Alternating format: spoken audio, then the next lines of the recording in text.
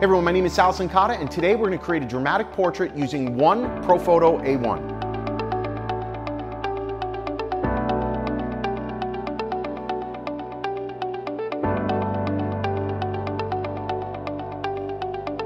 All right, so here's the scene. You would use this in a multitude of ways. It could be for portraits, it could be for your bride, your groom, although I'd probably stay with a groom. We want something that's a little bit more masculine. So we could be in a hotel room, or in this case, we are here in my studio.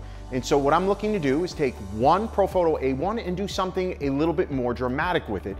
So I'm not gonna have it shining straight on. That would be more of a beauty portrait. We're not gonna use a reflector to fill the shadows. Again, that would be more into the beauty range. What I want is hard directional light to create a very dramatic portrait. And so what we're using here is we've got a Profoto trigger on camera, and behind me I only have one Profoto A1 with the dome diffuser. So let's see how you do it.